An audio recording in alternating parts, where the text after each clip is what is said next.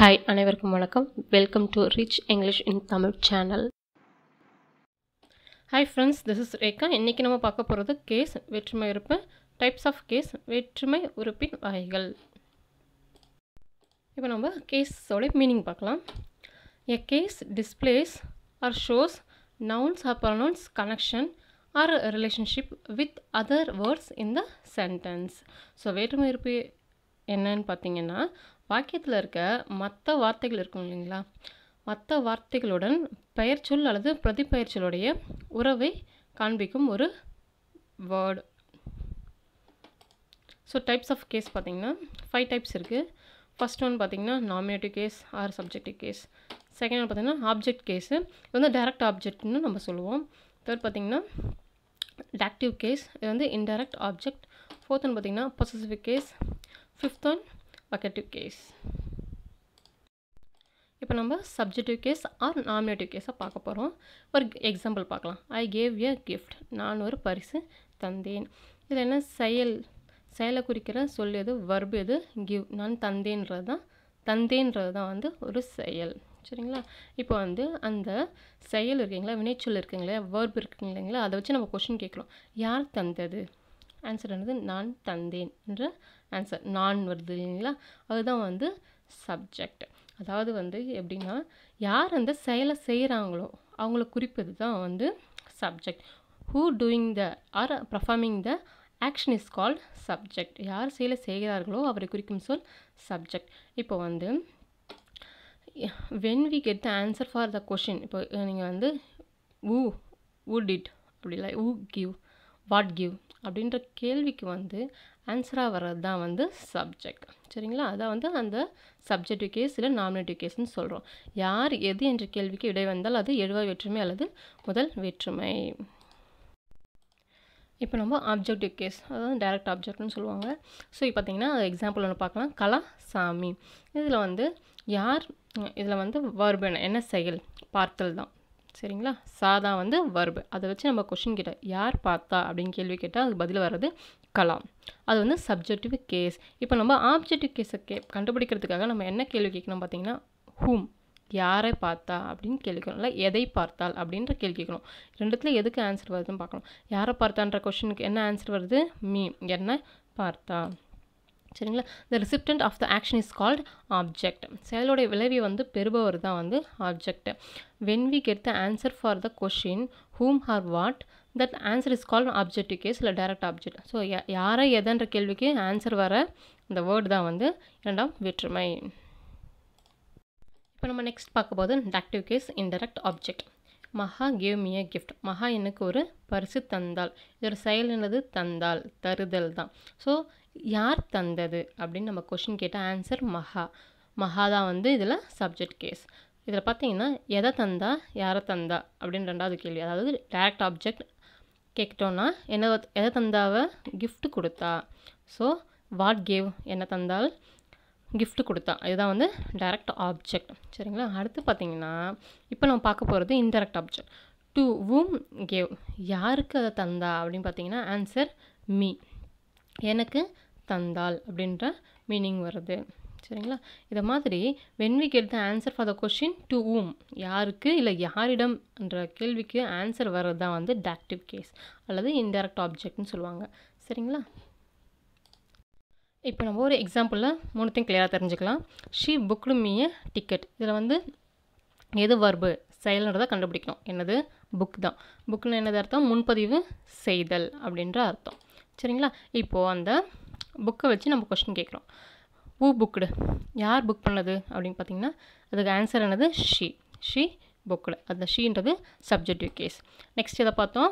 Objective case பார்த்தோம் இல்லைங்களா, direct object பார்த்தோம். இப்போது எதை யாரைன்ற கேள்விக்கு ஆன்சர் வர்றது ஆப்ஜெக்டிவ் கேஸ். இப்போ பார்த்தீங்கன்னா எதை புக் பண்ணா அப்படின்னு கேட்டிங்கன்னா என்ன ஆன்சர் வருது? டிக்கெட்டை புக் பண்ணா. டிக்கெட்டுன்றது டைரக்ட் ஆப்ஜெக்ட், ஆப்ஜெக்டிவ் கேஸ் இல்லை டைரக்ட் ஆப்ஜெக்ட். சரிங்களா? தேர்ட் ஒன் பார்த்தீங்கன்னா யாருக்கு புக் பண்ணால், யாரிடம் புக் பண்ணால், யாருக்கு புக் பண்ணான்ற கேள்வி கேட்டோம்னா மீ, எனக்கு. சரிங்களா? இந்த எனக்குன்றது வந்து இதில் இன்டைரக்ட் ஆப்ஜெக்ட், டாக்டிவ் கேஸ். நெக்ஸ்ட் நம்ம பார்க்க போகிறது பொசசிவ் கேஸ், ஆறாம் வேற்றுமை. உடைய என்ற பொருள் குறிக்கும். சரிங்களா? ஆஃப்ன்ற மீனிங் நம்மளுக்கு கொடுக்கும். இப்போ அதை சிங்குலர் நவுன் பார்த்தீங்கன்னா பாய் தான் வந்து சிங்குலர். இப்போ வந்து அதை வந்து பொசசிவ் கேஸாக மாற்றுறதுக்கு நம்ம வந்து ஃபர்ஸ்ட் குறி போட்டுட்டு அதுக்கப்புறம் எஸ் சேர்க்குறோம். சரிங்களா? அதுவே ப்ளூரல் நவுன் பாய்ஸ்ன்னு இருந்துச்சுன்னு வச்சுக்கோங்க, பாய்ஸ் ஸ்கூல், ஆண்கள் மேல்நிலை பள்ளின்னு சொல்லுவோம் இல்லைங்களா?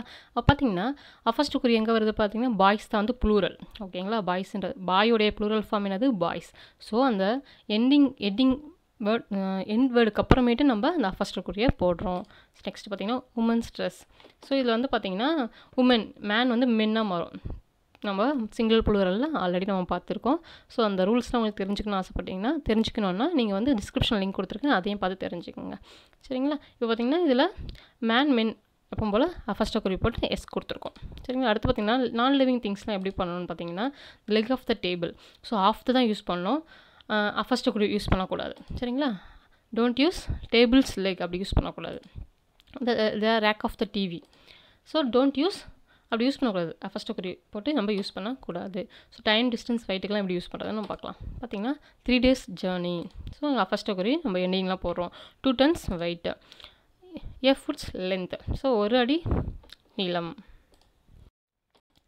இப்போ நம்ம சப்ஜெக்டிவ் கேஸாக பர்சனல் ப்ரொனவுன் வந்துச்சுன்னா அது ஆப்ஜெக்டிவ் கேஸில், டாக்டிவ் கேஸில், பொசசிவ் கேஸில் எப்படி மாறுன்றதை பார்க்க போகிறோம். இப்போ ப்ரொனவுன்னா என்ன, பர்சனல் ப்ரொனவுன்னா என்ன, அதோட டைப்ஸ் என்ன அப்படின்றத வந்து ப்ரீவியஸ் வீடியோ கொடுத்துருக்கேன். அந்த வீடியோட லிங்க் டிஸ்கிரிப்ஷனில் கொடுத்துருக்கேன், அதை பார்த்து கற்றுக்கோங்க. இப்போ பார்த்தீங்கன்னா பர்சனல் ப்ரொனவுனில் ஐ வருது. ஐ வந்து எப்படி யூஸ் பண்ணுறது அப்படின்றத ஹவு டு யூஸ் ஐன்ற ஒரு வீடியோவும் கொடுத்துருக்கேன். அதில் போய் பார்த்தீங்கன்னா அதுக்கு இருக்க டிஃப்ரெண்ட் மீனிங் உங்களுக்கு கிடைக்கும். நீங்கள் உங்கள் பேசுறதுக்கு ரொம்ப யூஸ்ஃபுல்லாக இருக்கும். திரும்ப கேளுங்க. எப்போவுமே நம்ம புதுசாக ஒரு லாங்குவேஜ் கற்றுக்கணுன்னா நம்ம திரும்ப கேட்கணும். ஏன்னா நம்ம சின்ன வயசில் ஃபஸ்ட்டு நம்ம கேட்போம். ஃபஸ்ட்டு குழந்தையா இருக்கும்போது என்ன பண்ணுவோம், அம்மா அப்பா பேசுகிறத நம்ம சுற்றி இருக்கவங்களே பற்றி நம்ம பேசுகிறத நம்ம கேட்போம். அதுக்கப்புறமேட்டு தான் பேசவே ஆரம்பிப்போம். அதனால் இங்கிலீஷ் நீங்கள் கற்றுக்கணும், இல்லை ஃப்ளூயண்ட்டாக பேசணும்னு ஆசைப்பட்டிங்கன்னா ஃபஸ்ட்டு நல்லா கிராமரையும் கற்றுக்குங்க. அட் சேம் டைம் இதை ப்ராக்டிஸ் பண்ணுறதுக்காக கொடுக்குற 25 சென்டென்ஸை திரும்ப கேளுங்க. 2-3 times கேளுங்க. முக்கியமாக தூங்குறதுக்கு முன்னாடி கேட்டுட்டு தூங்குனீங்கன்னா உங்களுக்கு சப்கான்ஷியஸ் மைண்டில் நல்லா ரிஜிஸ்டர் ஆகிடும். உங்களுக்கு பேசுறதுக்கு ரொம்ப ஈஸியாக இருக்கும். சரிங்களா? இப்போ வந்து நான் பார்க்கலாம். அது வந்து ஆப்ஜெக்டிவ் கேஸில் மீயாக மாறுது. மீனா என்ன அர்த்தம்னா என்னன்ற மீனிங்கில் ஆப்ஜெக்டிவ் கேஸில் மாறுது. டாக்டிவ் கேஸில் என்னென்னு பார்த்தீங்கன்னா எனக்கு, என்னிடம் மாறுது. சரிங்களா? மை வந்து என்னுடைய மீனிங் வருது, மைன் வந்து என்னுடையது. ஸோ பொசசிவ் கேஸில் 2 types இருக்குது. பொசசிவ் அட்ஜெக்டிவாக இருக்குது, பொசசிவ் ப்ரொனவுனாக இருக்குது. சரிங்களா? அடுத்து பார்த்தீங்கன்னா வி எப்படி மாறுது, ஹஸ்ஸாக மாறுது. பொசசிவ் கேஸில் அவர், அவஸாக மாறுது. யூன்றது வந்து சேஞ்சஸே இல்லாமல் ஆப்ஜெக்டிவ் கேஸ்லையும் டாக்டிவ் கேஸில் யூஏ வருது. பொசசிவ் கேஸில் பார்த்தீங்கன்னா யுவர், யுவர்ஸாக மாறுது. ஹீ பார்த்திங்கன்னா ஹிம்மாக மாறுது ஆப்ஜெக்டிவ் கேஸில். பொசசிவ் கேஸில் பார்த்திங்கன்னா ஹிஸ் மாறுது. அடுத்து பார்த்திங்கன்னா ஷீ பார்த்திங்கன்னா ஹர்ராக மாறுது. பொசசிவ் கேஸில் பார்த்திங்கன்னா அதுவும் ஹர்ராக தான் இருக்குது. பொசசிவ் ப்ரொனவுனில் ஹஸ்ஸாக மாறிடுது. பார்த்திங்கன்னா இட்டு வந்து ஆப்ஜெக்டிவ் கேஸில் டாக்டிவ் கேஸில் ஹிட்டாகவே இருக்குது. பொசசிவ் கேஸில் பார்த்திங்கன்னா இட்ஸாக வருது. அடுத்து பார்த்திங்கன்னா தே வந்து சப்ஜெக்டிவ் கேஸில், ஆப்ஜெக்டிவ் கேஸில் தம்மாக மாறுது. பொசசிவ் கேஸில் தேர்ஸாக மாறுது. ஸோ இது எல்லாத்தையும் நம்ம யூஸ் பண்ணி நம்ம சென்டென்ஸ்லாம் ஃபார்ம் பண்ணி அடுத்தடுத்த வீடியோவில் பார்க்க போகிறோம். கண்டினியூஸாக பார்த்துட்டே இருங்க, உங்களுக்கு கிளியரான ஐடியா கிடைக்கும். ஃபஸ்ட் டைம் பார்க்கும்போது நம்மளுக்கு புரிஞ்ச மாதிரி இருக்கும். ஆனால் திரும்ப யூஸ் பண்ணும்போது தான் அதை பற்றி வேர்ட்ஸ் கேட்டுகிட்டே இருக்கும்போது தான் உங்களுக்கு வந்து கிளியரான ஒரு ஐடியா கிடைக்கும். பேசும்போது ரொம்ப ஈஸியாக நம்மளுக்கு குழப்பமே இல்லாமல் பேசுகிறதுக்கு வரும். குழப்பம் இல்லாமல் தான் நம்மளுக்கு ஃப்ளூயன்சி ஈஸியாக வரும். சரிங்களா? அடுத்து நம்ம பார்க்கும்போது வேக்கட்டிவ் கேஸ், விழி வேற்றுமைன்னு சொல்லுவாங்க. The vocative case is the noun or pronoun that is used to address or call a person directly. After or before a name of pronoun, we should use comma in the vocative case.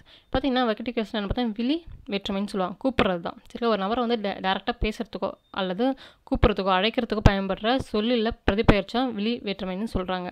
So ஆனால் அதுக்கு வந்து அந்த ப்ரொனவுனில் noun போடுறோம் இல்லையா, அது பக்கத்தில் நம்ம comma போட்டால் தான் அது வந்து வெக்கட்டிவ் கேஸாக நம்ம கன்சிடர் பண்ணுவாங்க. சரிங்களா? ஹாப்பி பர்த்டே பாலா என்ன சொல்கிறோம், பிறந்தநாள் வாழ்த்துக்கள் பாலான்னு சொல்கிறோம். ஜான் கம் ஹியர் கம்மா போடுறோம் பார்த்தீங்களா, ஜான் இங்கே வா. ஸோ முரளி சென்ட் ஹிம் எ மெயில், அவருக்கு ஒரு மெயில் அனுப்பு அப்படின்னு சொல்கிறோம். நெக்ஸ்ட் வீடியோவில் நம்ம பார்க்க போகிறது பார்த்திங்கன்னா how to use I, me, my, mine, mine self இதெல்லாம் பார்த்துருக்கோம். ஸோ கிளியராக கிடைக்கிறதுக்கு நம்ம பார்க்க போகிறோம்.